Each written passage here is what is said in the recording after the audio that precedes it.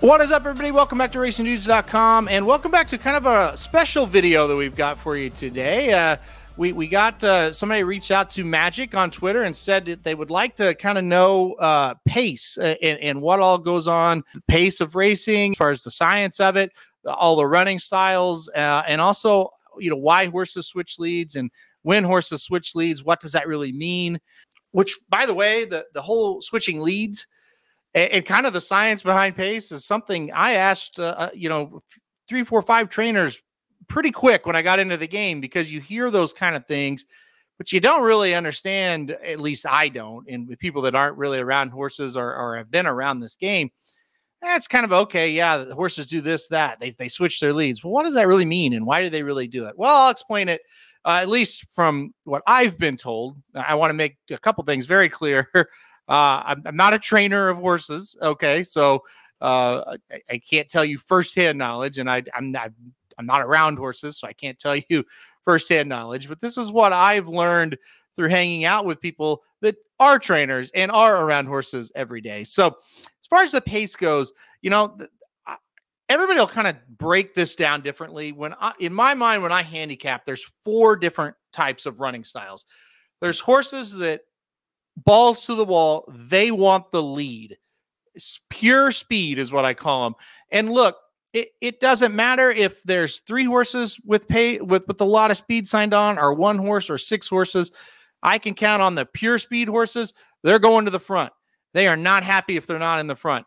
And these type of horses, when you watch a race and you see a horse that isn't in the lead and they're throwing their head and they're pulling as hard as they can, and the jockey's like standing straight up, that's a pure speed. That's a horse that just, I like to go to the front, and that's it. So pure speed would be the first category. A lot of people call the second category like pressers. I don't really call this second category pressers, but the next category is just a speed horse, and they're naturally fast out of the gate, right? They don't have to get the lead, but they also don't have any interest in going to the back. They're just fast. And I think a lot of times people kind of get these two confused. And I think that's where handicapping, we'll get into the handicapping portion of this in a second, but I think that's where people might get a little confused with handicapping wise. Just because a horse has you look at the past performances like ones, that doesn't necessarily mean they absolutely want the lead or need the lead to be successful. Sometimes when you watch a horse and they get the lead and they're just in a nice fluid stride, that's just because they're just naturally a hell of a lot faster than the rest of the horses in the race. I'll never forget American Pharaoh back in 2015. Everybody thought, oh, he's just a need the lead type. And then what ended up happening is they would send horses out there that were really fast to try to mess with him. And all he would do was just sit off and run the same exact race he had been running when he was on the lead. He could just go out there and click off fractions that were fast, but he didn't have to go get you. He didn't have to go to the front. He was going to fall where he naturally fell. And then what you did around him was fine. He didn't care one way or the other, right? So that was kind of thing. That's the difference between horses that are fast and horses that need the lead. Some horses are just fast, and they'll do whatever you ask them to do, right? And those are the best kind. That's what you want.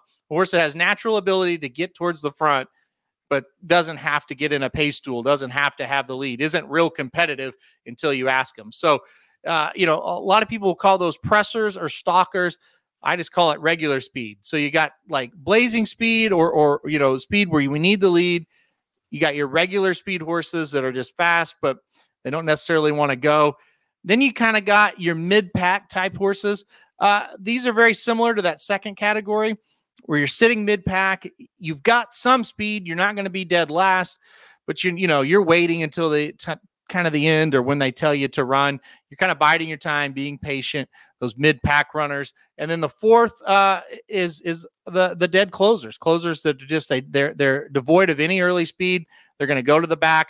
They're going to hope the pace melts down, and then they can come running late. So when you're looking at handicapping, say you have a speed ball, just a horse that's full of speed. All he does is want to go to the front. You don't want to play those horses unless that is the only horse with speed in the race. Then they become very dangerous. But with a horse like that, if there's other horses in the race that are fast, you kind of want to stay away from them because they just can't help it. They're going to burn themselves out. But when they are lone speed, go for it. That's one of the best in racing. So horses that have a lot of speed but don't have to have the lead, that's kind of what you want to see. There's not a ton of those, but there are a few at each level, and that's kind of the best type of horse to have, the best type of horse to bet. They're not really pace dependent one way or the other. They don't have to have the lead to win. They also don't have to, they don't need a ton of pace to go get that front runner because they can stay within range. So those stalkers, pressers that we're going to see, to me, that's the best type. They're hard to mess with, right? If you got 3 or 4 speed, really fast horses, they can sit off of it and then come get you late. So in that group, if there's a horse like that in the race, I don't even look at speed, like the pace setup. It's just, you can't really bother them, right? So let's get to the other two portions of this where pace really makes a big difference. Horses that sit in the middle of the pack, meaning if there's 8 horses in the race, they're going to sit about 4th and 5th. They're going to be 4, 5, 6 lengths off of it, probably. If there's a lone speed, they're going to have a hard time winning. If there's 2 horses in the race that are going to go at it early, it's going to help. You still, with them, you probably need 2 or 3 speed horses to really feel good about betting them to win. That's kind of how I look at it. And then the closers, which are further back from them, you're going to 9 times out of 10, unless they're very much an elite horse, you're going to need a lot of speed up front for those horses to come running because they're going to make their move. But what usually happens is they'll pick off. If there's 8 horses in the race, they'll pick, if they make that big move and they're a talented horse, they'll pick off 4 or 5 horses, boom, just like that. And you go, oh man, they're moving. But what happens is there's enough ahead of them up in that front pack that don't stop. And that's why you see closers a lot of time will get 2nd and 3rd, and they'll come running late, and bam, they may pass that horse on the lead after the wire, and you go, next time when they stretch out, look out. It's not really about distance. It's more of just about they're so far back. They just need that last couple of horses that they need to pass. They need those horses to start stopping for them to get them. And it's not really a knock on their abilities. It's more of just that is really hard to make up those kind of links if that horse in front of you isn't really stopping. So that's when I'm going to bet closers, it better be a lot of speed in the race. Think of like the Gotham last year at Aqueduct. Race Kane was the only closer in the race. He was a huge closer, way back closer. Everybody else wanted to go. I mean, everybody. It was, and a lot of time you'll see it with younger horses. Those horses, man, if they've got early speed, they're just trained to go, go, go, right? And they haven't really learned that technique of we can rate off the pace. They all went. He comes flying. Race Kane comes flying. He wins by multiple lengths. Everybody loses their mind. The problem was, if you understand pace, you knew, okay, yeah, credit him. He was able to win the race. Everybody in front of him stopped. Everybody in front of him stopped. And when that happened, all of a sudden a horse that really wasn't that good could win a race like that, because he is consistent. He's going to come with that run at the end.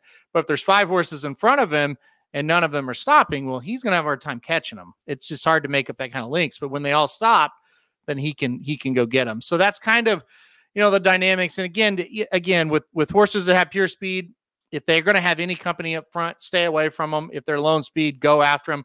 Lone speed, one of the best bets in racing. And really, the presser stalkers or just regular speed horses that don't need the lead, if those horses can fall on the front, forget about it. The race is over 9 times out of 10. So anytime you see that with the lone speed, that's a great angle. And then if you're going to start to look back and say, hey, okay, there's a lot of speed in this race, you look back, you go, well, this horse can sit mid-pack. They just need to come back to him a little bit, or, hey, is it going to totally fall apart? And then I'll go play the closer. So that's how I look at it when it comes to trying to handicapping a pace of the race. There's not really an exact science to it. That's the best way I can kind of describe how to handicap it. And, as far as horses and their running styles, I've asked a lot of trainers. I ask my buddy all the time, I was like, this horse is really fast for 3 furlongs, but it tires out. Like, what the hell? Like try to get him to sit off the pace. He's like, he won't do it. You know, like they're not robots, right? Every horse mentally has that idea of what they want to do in their race. And, you know, I know the horses that I've owned in the past and still do. One of them right now, Husker Butch. We kind of know what he likes to do. He likes to sit off the pace. He's kind of one of those that mid pack to right off the pace, depending on how the race shapes up. And he's kind of got his thing. He kind of just sits and waits, and then the jock asks him to run, and he tries to close in the stretch. Like that's what he likes to do, you know? So they all kind of have their own thing that they like to do, and you kind of just have to let them do it. So the last part of this, talking about switching leads, so funny, man. I had no idea what this meant. Like I said, I didn't grow up around horses or horse racing. And so basically when a horse turns for home, makes a turn and runs into the stretch, the horse needs to switch its leads, meaning all that means is the horse's right foot needs to be the foot that leads, right? So you turn for home, that right foot should start to hit the ground first, right? And if not, it starts to, you can tell once you've watched enough races, most of the horses will switch over to that right lead at the top of the stretch or right after the top of the stretch. And the ones on the left lead, they kind of look like they're running funny, and it's just they've got a different action.